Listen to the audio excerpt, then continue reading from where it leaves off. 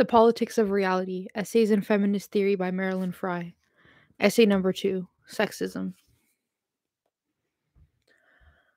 The first philosophical project I undertook as a feminist was that of trying to say carefully and persuasively what sexism is and what it is for someone, some institution, or some act to be sexist. This project was pressed on me with considerable urgency because, like most women coming to a feminist perception of themselves in the world, I was seeing sexism everywhere and trying to make it perceptible to others.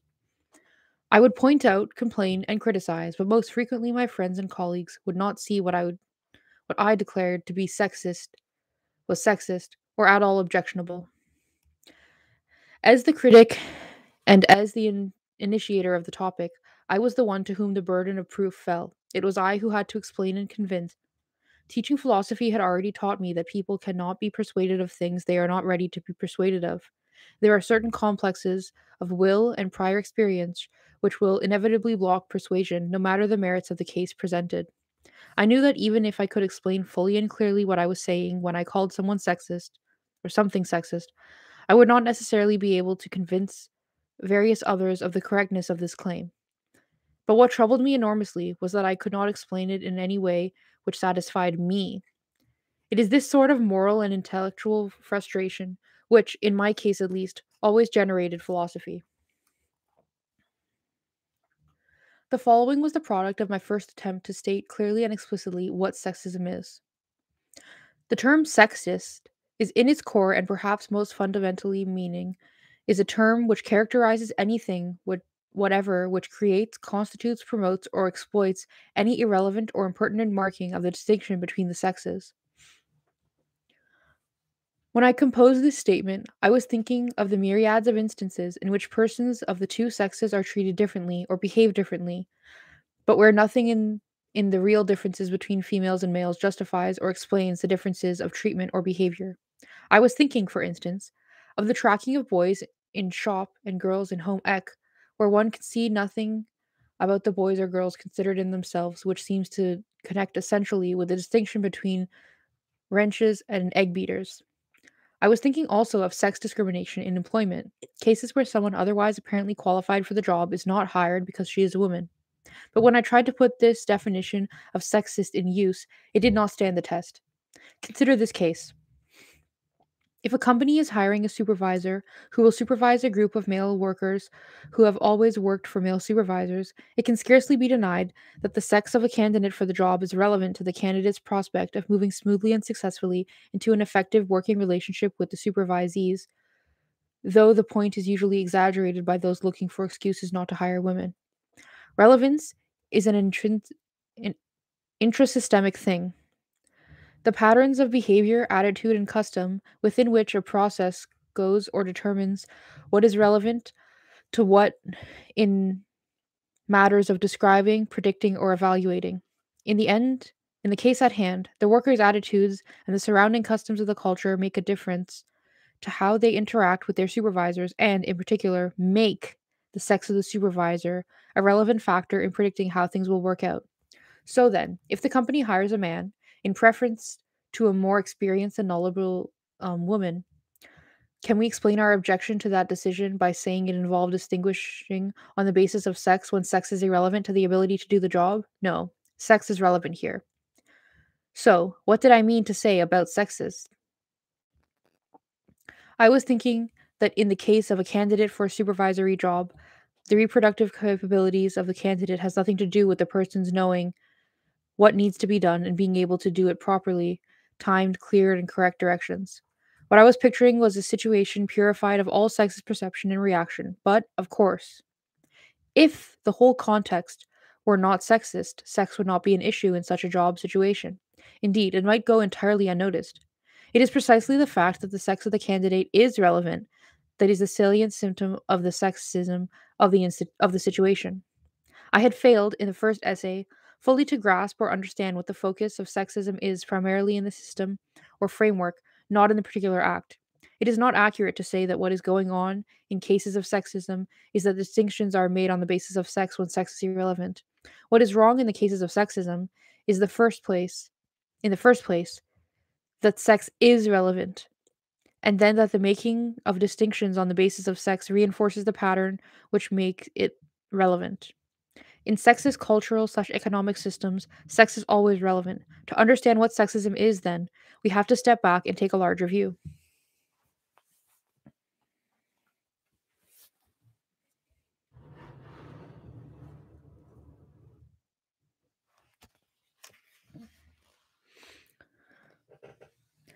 Sex identification intrudes into every moment of our lives and discourse, no matter what the supposedly primary focus or topic at the moment.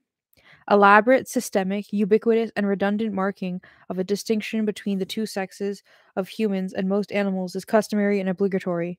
One never can ignore it. Examples of sex marking behavior patterns abound. A couple enters a restaurant. The head waiter or hostess addresses addresses the man and does not address the woman. The physician addresses the man by surname and honorific, Mr. Baxter or slash Reverend Jones, and addresses the woman by a given name, Nancy or Gloria. You congratulate your friend, a hug, a slap on the back, shaking hands, kissing. One of the things which determines which of these you do is your friend's sex. In everything one does, one has two complete repertoires of behavior, one for interaction with women and one for interaction with men. Greeting, storytelling, order giving, or order receiving, negotiating, gesturing, differences, or dominance, encouraging, challenging, asking for information. One does all of these things differently depending upon whether the relevant others are male or female. That this is so has been confirmed in sociological and sociolinguistic research, but it is just as easily confirmed in one's own experience.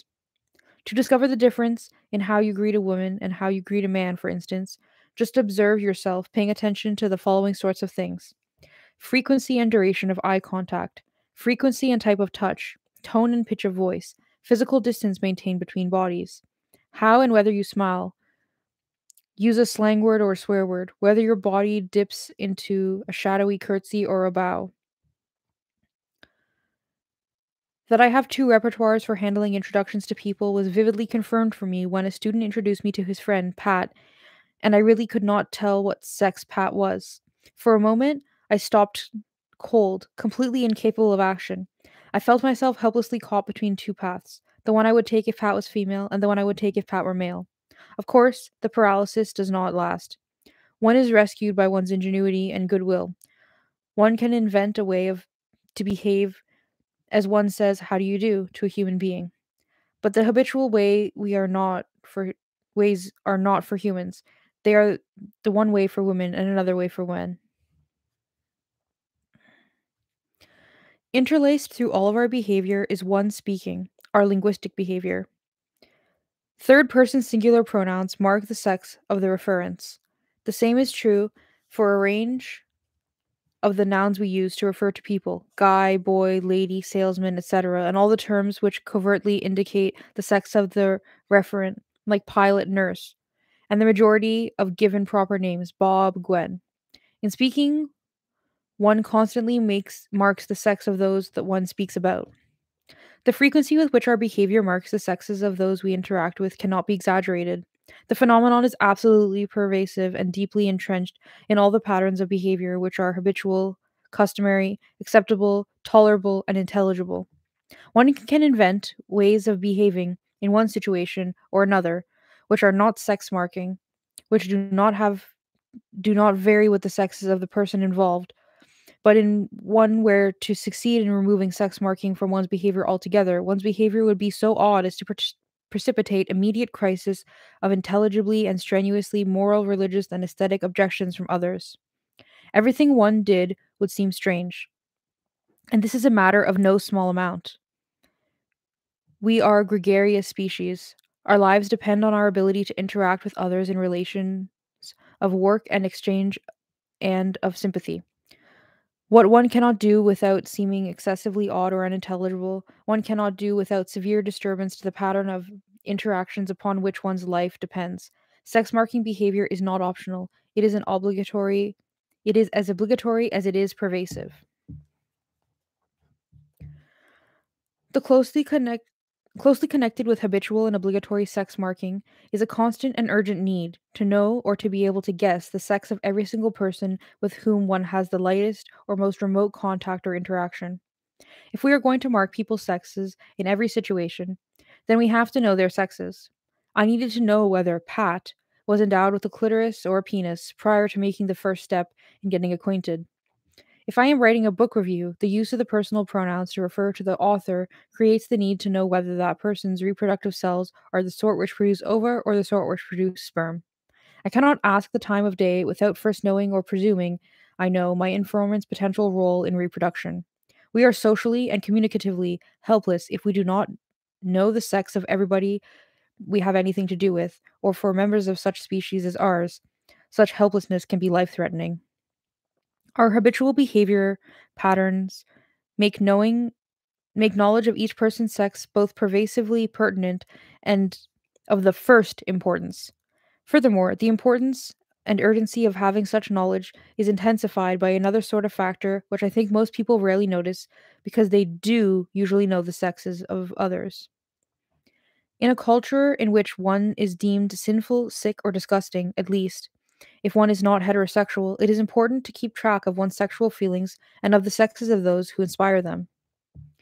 If one is permitted sexual expression or gratification, or even mere feeling, with persons of one sex but not of the other, one has to know what sex each person is before one can allow one's heart to beat or one's blood to flow in the erotic enjoyment of that person. Much of our ordinary and apparently non sexual interaction and communication involves elements of sexual or erotic message, and these are rigidly regulated by by sex taboos, including the taboo of homosexuality. The adjustments or maladjustments of these messages to the sex of the person in question can have a wonderful or disastrous consequence.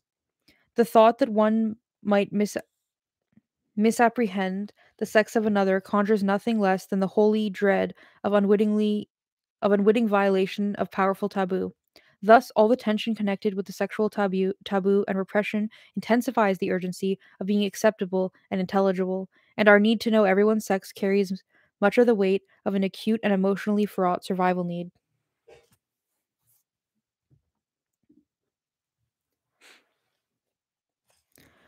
The pressure on each of us to guess or determine the sex of everybody else both generates and is exhibited in the great pressure on each of us to inform everybody all the time of our sex. 4. If you strip humans of most of their cultural trappings, it is not always that easy to tell without close inspection which are female, which are male. The tangible and visible physical differences between the sexes are not particularly sharp or numerous. Individual variations along the physical dimension we think of as associated with maleness and femaleness are great, and the differences between the sexes could easily be obscured by bodily decorations, hair removal, and the like. One of the shocks, when one does mistake someone's sex, is the discovery of how easily one can be misled. We could not ensure that could identify people by their sex virtually any time and anywhere under the conditions if they did not announce themselves, did not tell us in one way or another. We do not know, in fact, sorry, we do not, in fact, announce our sexes, quote unquote, in one way or another.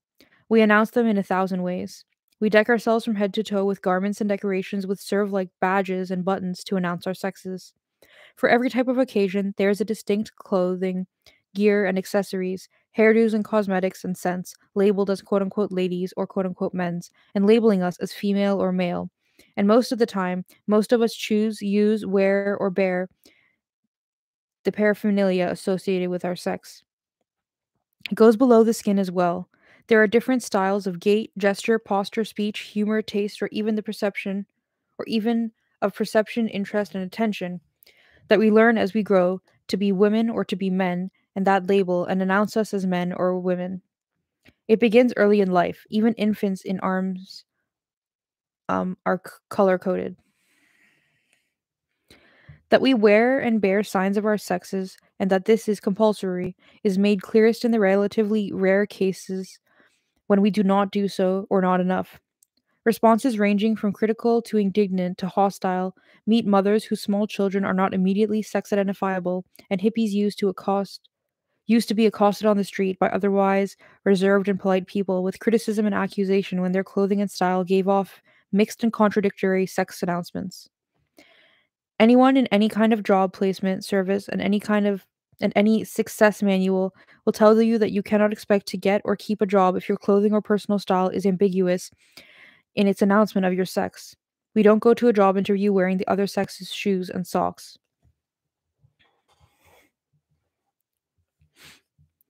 The buzz on this last example indicates another source of pressure to inform each other of our sexes, namely, once again, the requirement that one by one, that one be and appear heterosexual. Queerly enough, one appears heterosexual by informing people of one's sex very emphatically and very ambiguously, and one does this by heaping into one's behavior and upon one's body ever more and more conclusive sex indicators. For homosexuals and lesbians who wish to pass as heterosexual, it is these indicators that provide most of the camouflage for those who wish to avoid being presumed heterosexual. The trick is to deliberately cultivate ambiguous sex indicators in clothes, behavior, and style. In a culture in which homosexuality and lesbianism are violently and almost universally forbidden, and heterosexuality is announced by announcing one's sex, it always behooves one to announce one's sex. The information as to what sex one is always wanted, and supplying it is always appropriate to one's own and others' most constant and pervasive interest in being and remaining viable in the available human community. The intense demand for making and for asserting what sex each person is, adds up to a strenuous requirement that there be two distinct and sharply dimorphic sexes. But in reality, there are not.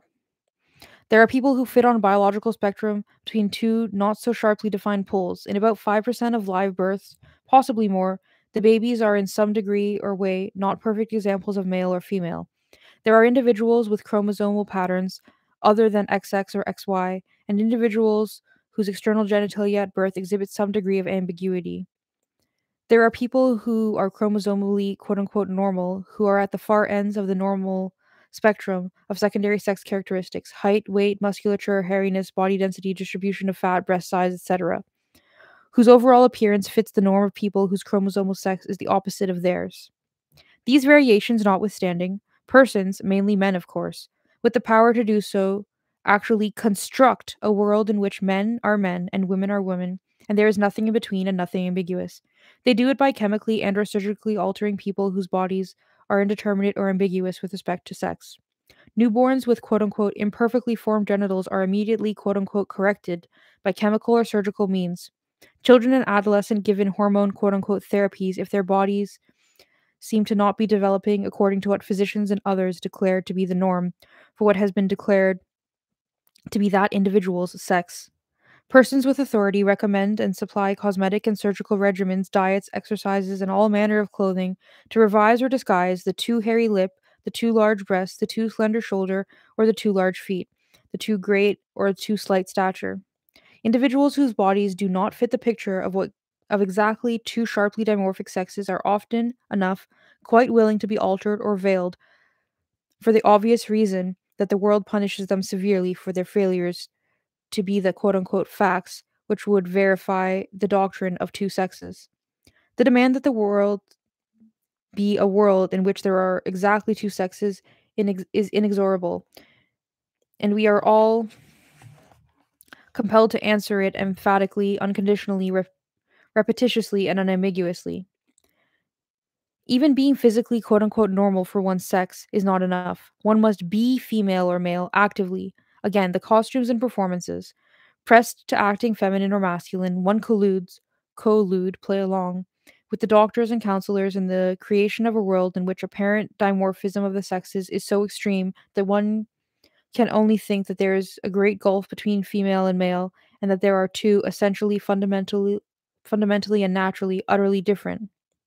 One helps to create a world in which it seems to us that we could never mistake a woman for a man or a man for a woman. We never need worry.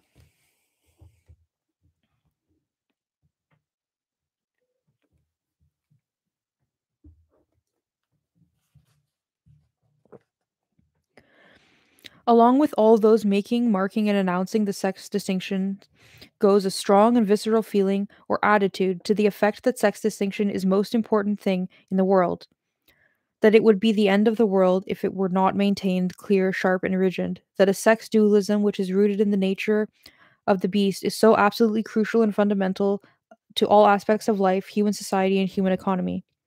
Where feminism is perceived as a project of blurring this distinction, anti feminist rhetoric is vivid with the dread that the world will end if the feminists have their way. Some feminists' insistence that the feminist goal is not a quote unquote unisex society is defensive in a way that suggests they too believe that culture or civilization could not survive blurring the distinction. I think that one of those sources of the prevalence and the profundity of this conviction and the dread is our immersion in the very behavior patterns I have been discussing. It is a general and obvious principle to inform of information theory that when it is very, very important that certain information be conveyed, the suitable strategy is redundancy. If a message must get through, one sends it repeatedly and by any means or media as one has at one's command. On the other hand, as a receiver of information, if one receives the same information over and over, conveyed by every medium one knows, another message comes through as well and implicitly. The message that this information is very, very important. The enormous frequency with which information about people's sexes is conveyed conveys implicitly the message that this topic is enormously important. I suspect that this is the single topic on which we most frequently receive information from others throughout our entire lives. If I am right, it would go part way to explaining why we end up with an almost irresistible impression, unarticulated, that the matter of people's sexes is the most important and most fundamental topic in the world.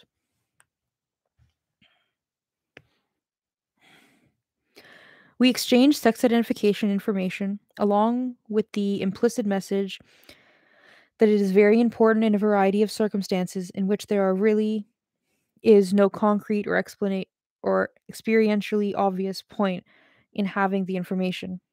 There are reasons, as this discussion has shown, why you should want to know whether the person filling your water glass or your tooth is male or female, and why that person wants to know what you are. But those reasons are woven invisibly into the fabric of social structure, and they do not have to do with the same bare mechanisms of things being filed.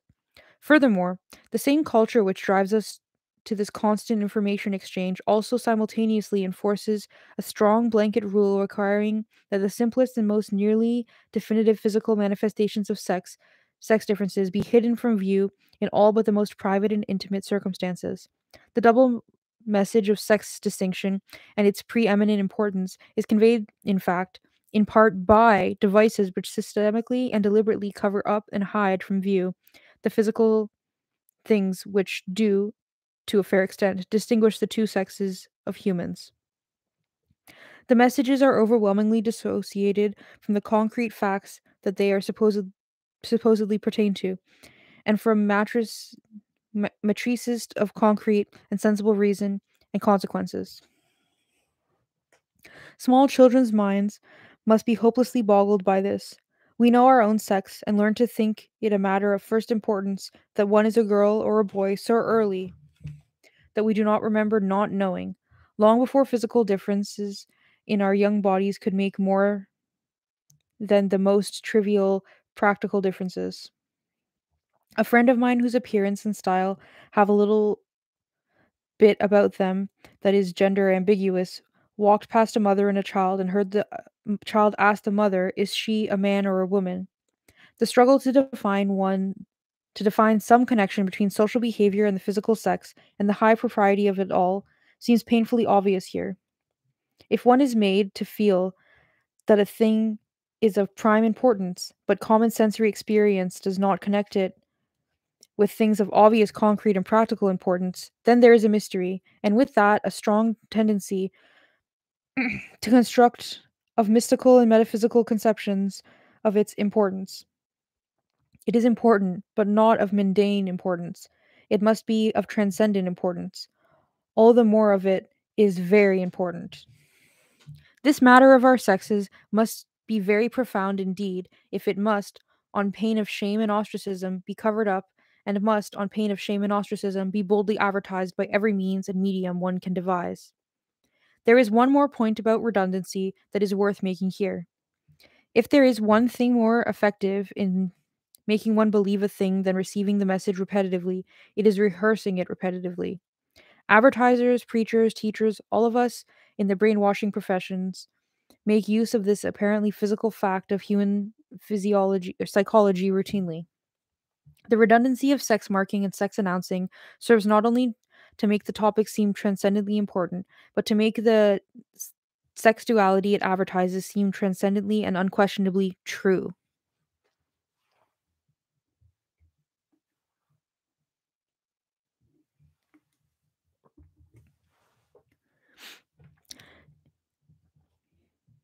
It is quite a spectacle, really, once one sees it. These humans so devoted to dressing up and acting out and quote unquote fixing one another, so everyone lives up to and lives out the theory that there are only two sharply distinct sexes and never the twain shall overlap or be confused or conflated. These hominids constantly and with remarkable lack of embarrassment marking the distinction between the two sexes as though their lives depended on it. It is wonderful that homosexuals and lesbians are mocked and judged for quote unquote playing butch femme roles and for dressing in quote unquote butch femme drag, for nobody goes about it in public view as thoroughly decked out in the butch femme drag as respectable heterosexuals when they are dressed up to go out in the evening or to go to church or to go to the office. Heterosexual critics of queer quote unquote role play ought to look at themselves in the mirror on their way out for the night on the town and see who's in drag. The answer is everybody is. Perhaps the main difference between heterosexuals and queers is that when queers go forth in drag, they know they are engaged in theater. They are playing and they know that they are playing. Heterosexuals usually are taking it all perfectly seriously, thinking that they are in the real world, thinking they are the real world. Of course, in a way, they are the real world. All this bizarre behavior has a function in the construction of the real world.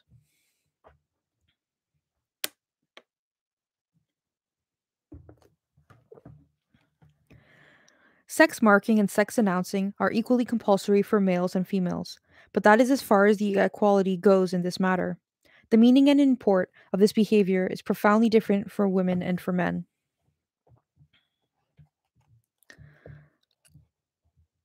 This is like a page from a book. Imagine a colony of humans established a civilization hundreds of years ago on a distant planet. It has evolved as civilizations will. Its language is descendant of English. The language has personal pronouns marking the child adult distinction, and its adult personal pronouns mark the distinction between straight and curly pubic hair. At puberty, each person assumes distinguishing clothing styles and manners so others can tell what type she is or he is without the closer scrutiny which would generally be considered indecent. People with straight pubic hair adopt a style which is modest and self effacing, and clothes which are fragile and confining. People with curly pubic hair will adopt a style which is expansive and prepossessing, and clothes which are sturdy and comfortable. People whose pubic hair is neither clearly straight nor clearly curly alter their hair chemically in order to be clearly one or the other. Since those with curly pubic hair have higher status and economic advantages, those with ambiguous pubic hair are told to make it straight. For life will be easier for a low status person whose category might be doubted than for a high status person whose category might be doubted. It is taboo to eat or drink in the same room with any person of the same pubic hair type as oneself. Compulsory heterogourmandism, it is called by social critics, though most people would think is just natural human desire to eat with one's pubic hair opposite. A logical consequence of this habit or taboo is the limitation to dining one only singly or in pairs, a taboo against banquetism or, as the slang expression goes, against the group gulp. So the end of that page. Whatever features an individual male person has, which tend to his social and economic disadvantage, his age, race, class, height, etc., one feature which never tends to his disadvantage in the society at large is his maleness. The case for females in the mirror image is the mirror image of that. Whatever features individualized female persons has, which tend to her social and economic advantage, her age, race, etc., are features which always tend to her disadvantage is her femaleness. Therefore, When a male's sex category is the thing about him that gets first and most repeated notice, the thing about him that is being framed and emphasized and given primary primacy is a feature which is in general an asset to him. When a female sex category is the thing about her that gets first and most repeatedly noticed, the thing about her that is being framed and emphasized and given primacy is a feature which is in general a liability to her. Manifestations of this divergence in the meaning and consequences of sex announcements can be very concrete. Walking down the street in the evening in a town or city exposes one to some risk of assault. For males, the risk is less. For females, the risk is greater. If one announces oneself male, one is presumed by potential assailants to be more rather than less likely to defend oneself or to be able to evade the assault, and, if the male announcement is strong and unambiguous, to be a non candidate for sexual assault. If one announces oneself female, one is presumed by potential assailants to be less rather than more likely to defend oneself or to evade the assault, and, if the female announcement is strong and unambiguous, to be the prime candidate for sexual assault.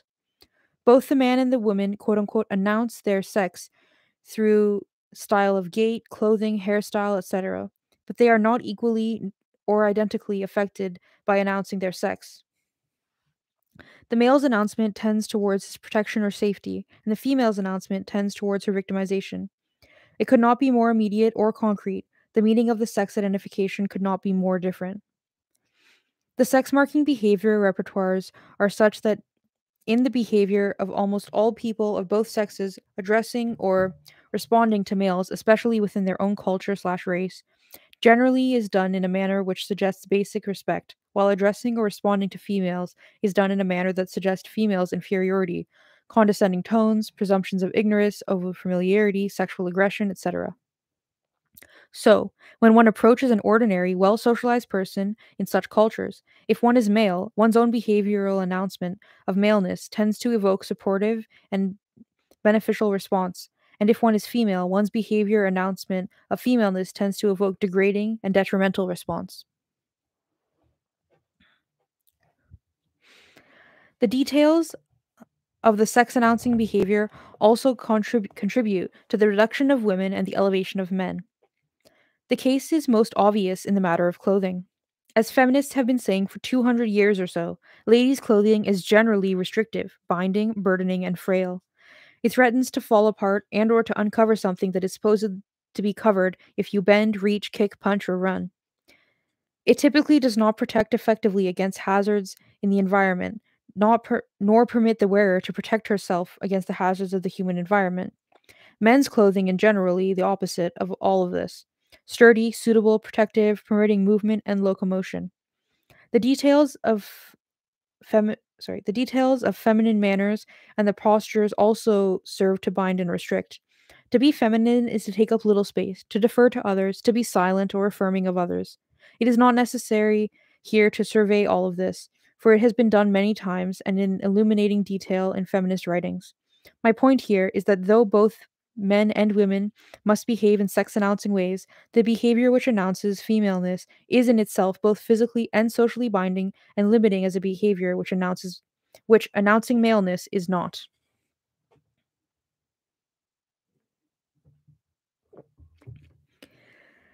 The sex correlated variations in our behavior tend systemically to the benefit of males and the detriment of females. The male, announcing his sex identifying behavior in dress, is both announcing and acting out his membership in a dominant caste, dominant within his subculture, and to be fair, and to a fair extent across subcultures as well. The female announcing her sex is both announcing and acting on her membership in the subordinate caste. She is obliged to inform others constantly and in every sort of situation that she is to be treated as inferior, without authority, assaultable. She cannot move or speak within the usual cultural norms without engaging in self-deprecation. The male cannot move or speak without engaging in self-aggrandizement. Constant sex identification both defines and maintains the caste boundary without which there could not be a dominance subordination structure.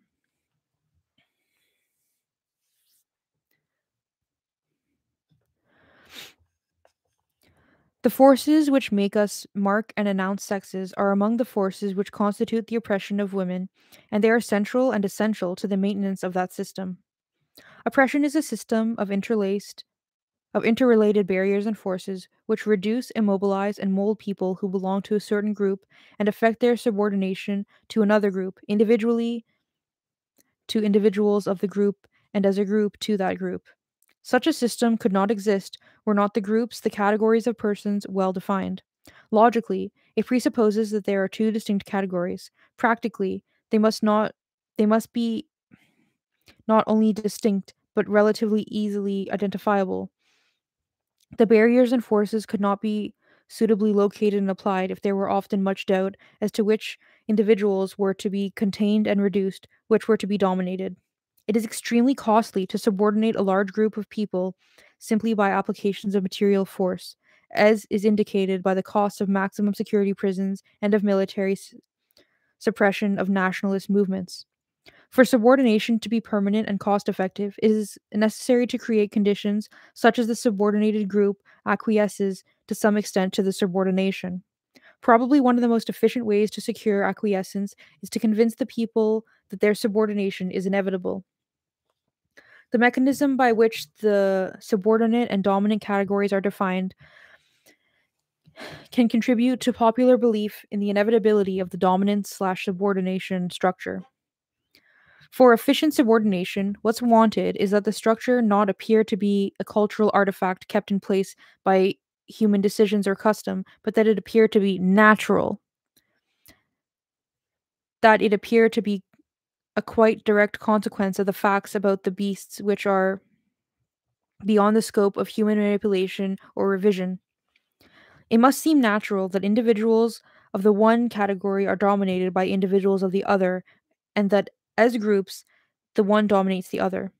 To make this seem natural, it will help if it seems to all concerned that members of the two groups are very different from one another, and this appearance is enhanced if it can be made to appear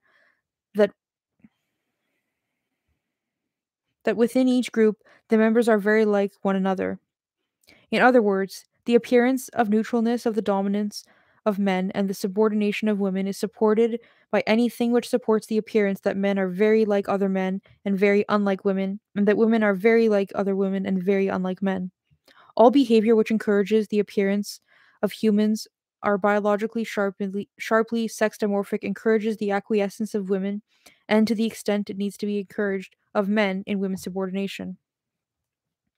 That we are trained to behave so differently as women and as men, and to behave so differently towards women and towards men, itself contributes mightily to the appearance of extreme natural dimorphism, but also the ways we act as women and as men, and the ways we act towards women and towards men, mold our bodies and our minds to the shapes of subordination and dominance. We do become what we practice being.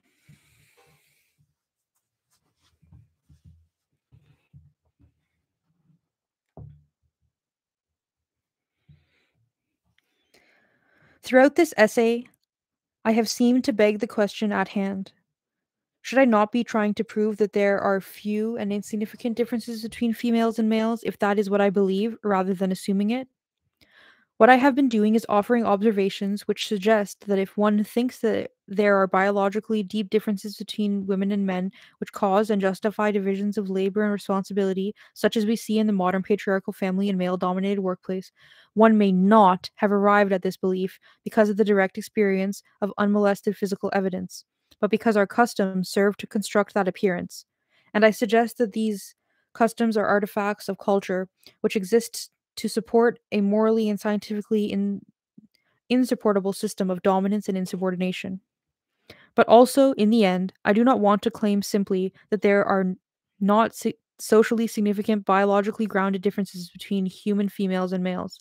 Things are much more complex than that. Enculturation and socialization are, I think, misunderstood if one pictures them as a process which applies layers of cultural gloss over a biological substratum. It is with the picture is with that picture in mind that one asks whether this or that aspect of behavior is due to quote unquote nature or quote unquote nurture. One means, does it emanate from the biological substratum or does it come from some layer of the shellac? A variant of this wrong picture is the picture according to which enculturation and socialization in something mental or psychological as opposed to something physiological or biological. Then one can think of attitudes and habits of perception, for instance, as quote unquote learned versus quote unquote biologically determined. And again, one can ask such things as whether men's aggressiveness is learned or biologically determined, and if the former is asserted, one can think in terms of changing them, while the latter is asserted, and one must give up all thought of reform. My observations and experience suggest another way of looking at this. I see enormous social pressure on all of us to act feminine or act masculine, and not both. So I am inclined to think that we were that if we were to break the habits of culture which generate that pressure, people would not act particularly masculine or feminine. In fact, oh, sorry. The fact that there are such penalties threatened for deviation from these patterns strongly suggests that the pattern would not be there but for the threats. This leads, I think, to a skeptical conclusion.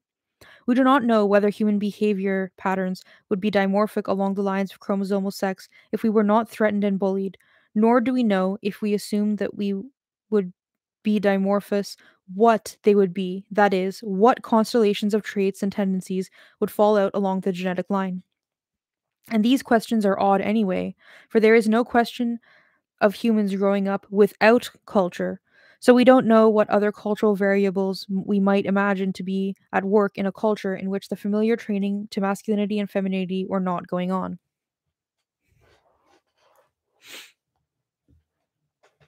On the other hand, as one goes about in the world, and in particular as one tries out strategies meant to alter the behaviors which constitute and support male dominance, one often has extremely convincing experiences of that inflexibility of people in this respect, of a resistance to change which seems to run much, much deeper than willingness or willfulness in the face of arguments and evidence. As feminist activists, many of us have felt this most particularly in the case of men, and it has sometimes seemed that the relative flexibility and adaptability of women and the relative rigidity of men are so widespread within each group respectively and so often and convincingly encountered that they must be biologically given. And one watches men and women on the streets and their bodies seem so different, one hardly can avoid thinking there are vast and profound differences between women and men without giving up the hard won confidences in one's power of perception. The first remedy here is to lift one's eyes from a single culture, class, or race. If the bodies of Asian women set them apart so sharply from Asian men, see how different they are also from black women. If white men all look alike and very different from white women, it helps to note that black men don't look like white men. The second remedy is to think about the subjective experiences we have of our habits. If one habitually twists, sorry, if one habitually twists a lock of one's hair whenever one is reading and has tried to break this habit, one knows how quote unquote bodily it is, but that does not convince one it is genetically determined. People who drive to work every day often take the same route every day, and if they mean to take another route on the day in order to do an errand on the way, they may find themselves at work conveyed along the habitual route without having revised the decision to do the errand. The habit of taking that course is mapped into one's body. It is not a matter of a decision, a mental event, that is repeated each day upon a daily rejudgment of the reasonableness of the course. It is also not genetic. We are animals. Learning is physical, bodily.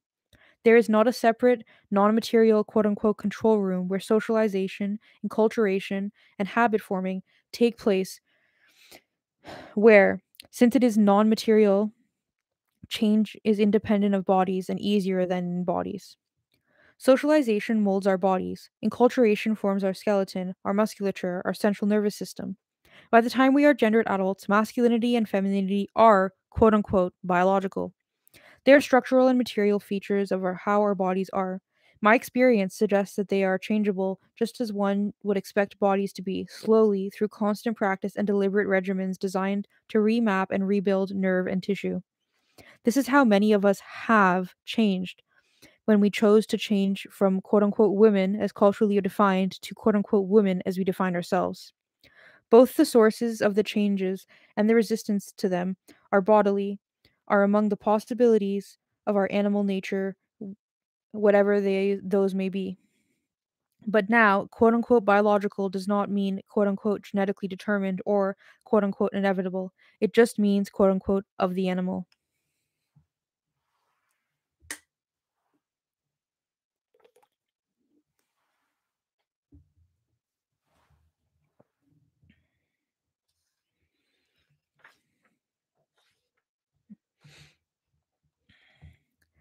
It is no accident that feminism has often focused on our bodies.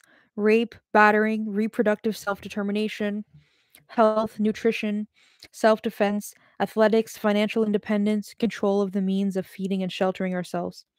And it is no accident that with varying degrees of consciousness, of conscious intent, feminists have tried to create separate places for women, where women could exist somewhat sheltered from the prevailing winds of patriarchal culture and try to stand up straight for once. One needs one needs space to practice an erect posture. One cannot just will it to happen. To retrain one's body, one needs physical freedom from what are, in the last analysis, physical forces misshaping it to the contours of the subordinate. The cultural and economic structures which create and enforce elaborate and rigid patterns of sex marking and sex announcing behavior, that is, create gender as we know it, mold us as dominators and subordinates. I do not say quote unquote mold our minds or quote unquote mold our personalities. They construct two classes of animals, the masculine and the feminine, where another constellation of forces might have constructed three or five categories and not necessarily hierarchically related, or such a spectrum of sorts that we would not experience them as quote unquote sorts at all. The term sexist characterizes cultural and economic structures which create and enforce the elaborate and rigid patterns of sex marking and announcing, which divide the species along lines of sex into dominators and subordinates. Individual acts and practices are sexist, which reinforce and support those structures, either as culture or as shapes taken on by the enculturated animals. Resistance to sexism is that which undermines those structures by social and political action and by projects of reconstruction and revision of ourselves.